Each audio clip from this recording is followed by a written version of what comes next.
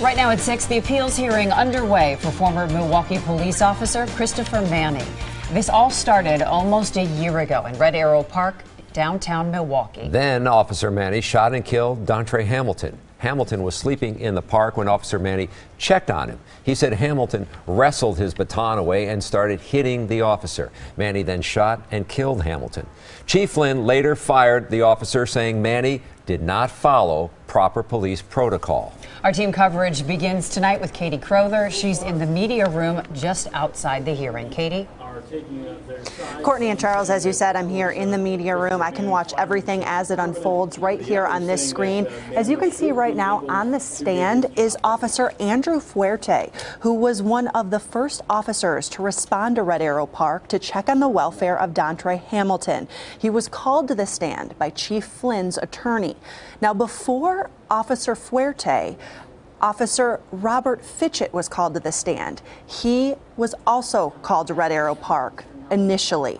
He said that Hamilton did not appear to be causing any problems at the park, and it was not unusual for people to be lying in the park on certain days.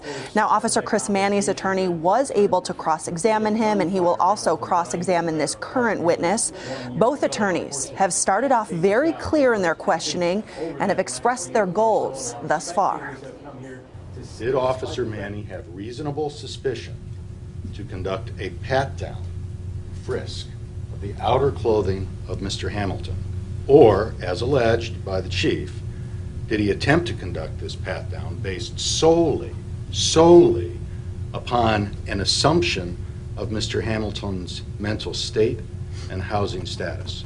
I will ask on behalf of the chief that you determine that the good of the service requires that the chief's decision to discharge Officer Manney be permanent in nature.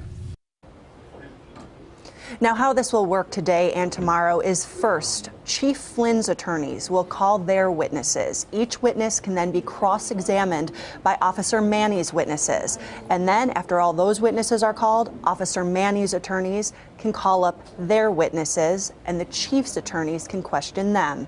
It's going to be a long process. We will be here for it all and bring you the updates. Reporting live, Katie Crowther, today's TMJ4. Yeah, very much like a court setting, but this is an appeal hearing. Thank you, Katie.